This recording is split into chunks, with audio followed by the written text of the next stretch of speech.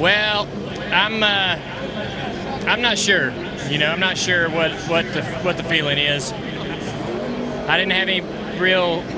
I didn't cry until I was hugging Rick's neck. Man, he's been like a father to me, and the things that he's done for me, personally and professionally. But the personal stuff, you know, he's really helped me more than anybody will ever know, and he's done that for a lot of people, and so I will miss trying to make him proud, you know. And I know I'll still be able to do things that will make him proud because he's like a daddy. But I'll miss driving his cars and trying to make him proud on the racetrack.